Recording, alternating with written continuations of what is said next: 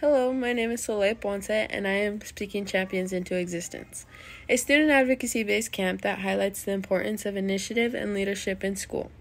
I'm from Tucson, Arizona, and I attend Sunnyside High School. As a senior, I am a student athlete who participates in the wrestling and softball team.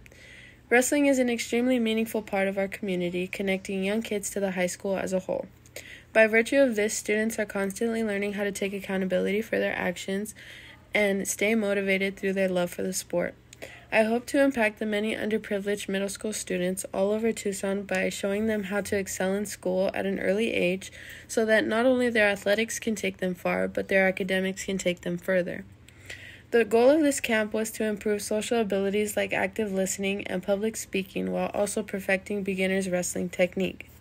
After collecting about 50 surveys, 100% of the kids felt like they got better at wrestling and understood what makes a good student. With this, please vote Speaking Champions into existence.